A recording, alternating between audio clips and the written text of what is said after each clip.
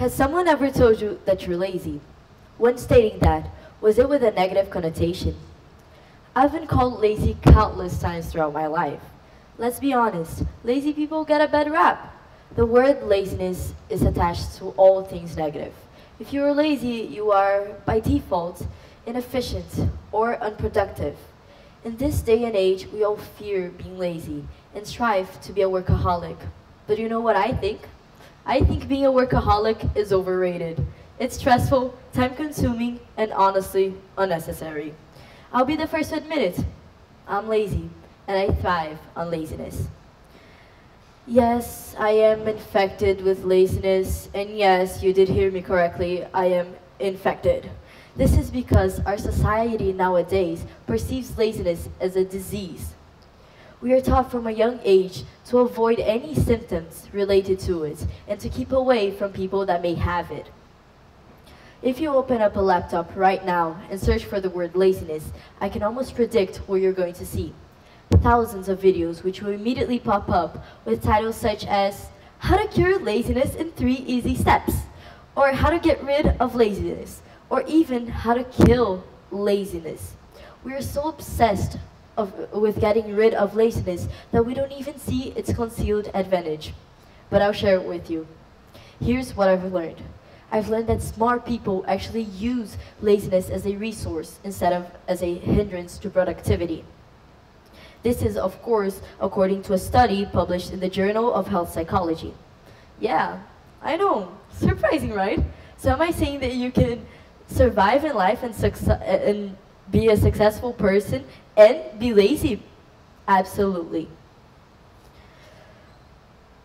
But I'm not talking about all types of laziness, unfortunately. I'm certainly not talking about this type of laziness, which includes lying in bed all day while watching TikToks, kind of lazy. I'm talking about efficiency. I'm talking about prioritizing the most important tasks and then coping with the issues that do rise up speedily. This is the right kind of lazy.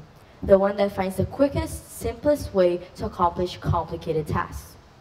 Now, what exactly are the benefits of being the right kind of lazy? Well, I'm no business expert, but I do certainly know someone you all know as well.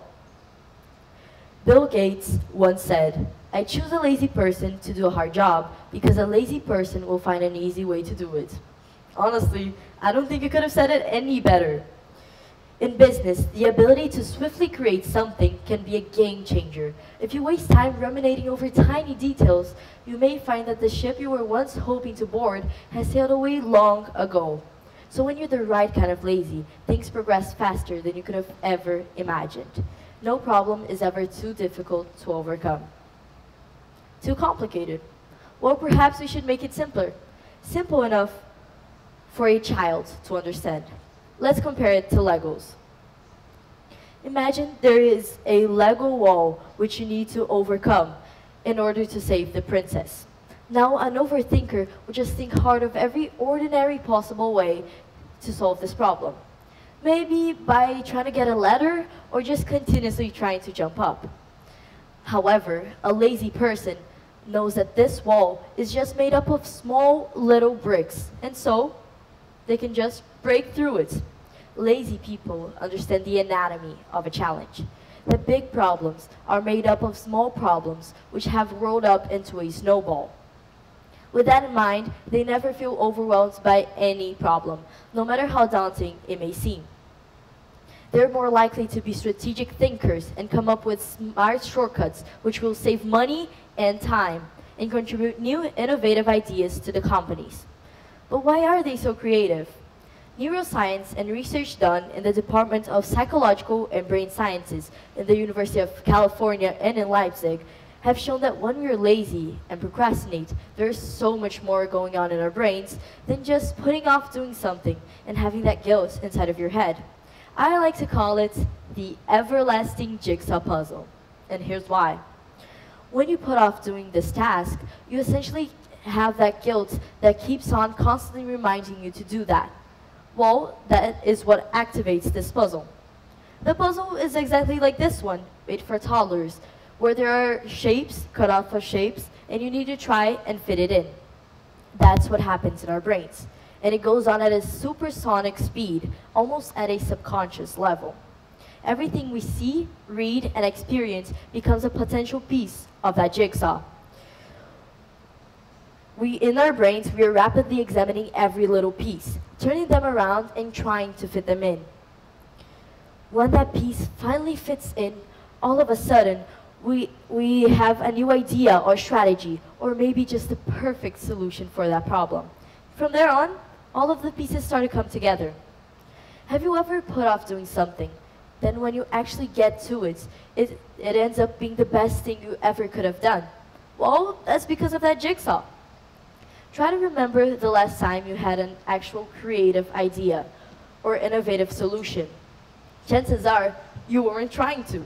You were probably taking a walk or a shower or sitting on a bench. And then, like a flash of lightning, a brilliant idea struck. Throughout history, there have been many examples of people who had this quality, who many have forgotten. While most think of Ben Franklin as a hard worker, it should be known he once said, "I am," and I quote, "the laziest man in the world." Although a lazy person may not have the drive to work non-stop, it doesn't mean they don't have the ambition. Franklin was lazy. Thus, he invented ways to make life easier. He wanted to do less work. It is exactly this idea of embracing laziness and using it to your advantage. Even Einstein used to say that laziness is a great tool for developing your imagination and creativity. Although laziness is good, not all types of laziness are good. Some types of lazy people are just serial procrastinators who put doing things off until the last minute, then present subpar work.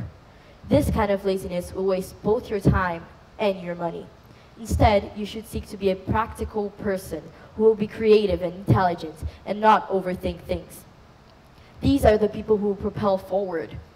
When searching for the right lazy characteristics, remember to have these two. The first, perspective. The right kind of lazy person will look for an outside-of-the-box solution, will look for a creative solution instead of hitting their heads against the wall, trying to find an ordinary way to solve a complex problem. The second one is persistence. The wrong kind of lazy person will persistently look for ways to avoid doing the work, whilst the right kind of lazy person will persistently look for ways to speed up their jobs and ease it without sacrificing quality. Making sure you have these two P's will ensure you never fall behind. And as more and more challenges in our lives and society demand an innovative approach, and this blind focus on productivity is the enemy of innovation and creativity. Moreover, there are so many challenges which we humans have faced for ages that are not going to be solved using conventional strategies. We need to unleash our creativity, find new effective ways to break through these barriers, these Lego walls, and get to our princesses. So the next time you feel bad about being lazy, don't. Because if we want to change our world for the better, to innovate for the future, we all need to learn how to be lazy. So stop being so busy. Allow your brain to relax. Stop obsessing over the news and detach yourself from the workaholic mindset. Then go, take that walk, watch some Netflix, listen to some music. It might just be the best thing you do all day.